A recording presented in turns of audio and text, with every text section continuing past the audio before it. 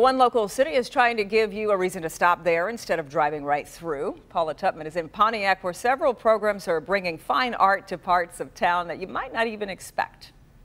Guys, this is really kind of ingenious because when you think about it, Pontiac is an emerging city. And what does an emerging city need? Well, it needs people to come visit.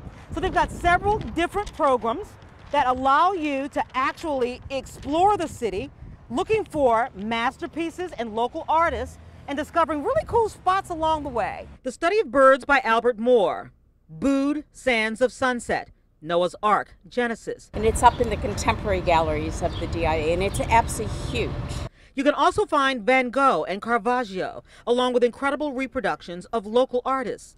The streets of Pontiac have literally been canvassed with beautiful art. And when Kimberly takes a lunch break from her stressful day as an RN at the nearby hospital, within steps, she has an oasis of peace and beauty. And it almost looks like anatomy on the body, so I find it interesting. Looks like muscle and like tendons in there, but it's very peaceful. It's nice. What are we going to go see next? So there are 2 on the 51 grill.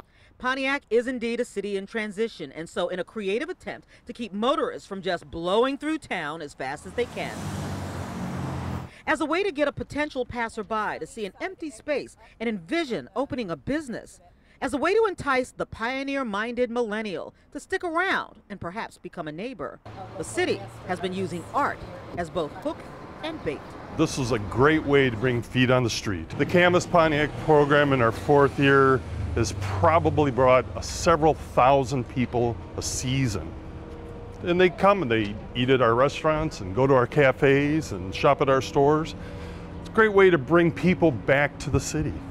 Even the local high school students have been encouraged to get into the act with their own works of art. The caliber of the art is fantastic. So imagine being able to stop by any business, perhaps discovering that business. Number 3 is it's called Seduction of a Lie. Getting a walking map and going for a treasure hunt for original artwork and the masters alike. Look at the side of that building. What would make you come down to Pontiac to look at the side of that building? The art, of course.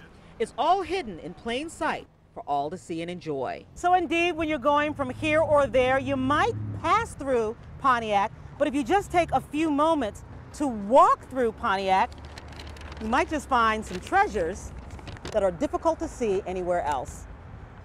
Paula Tutman, Local 4.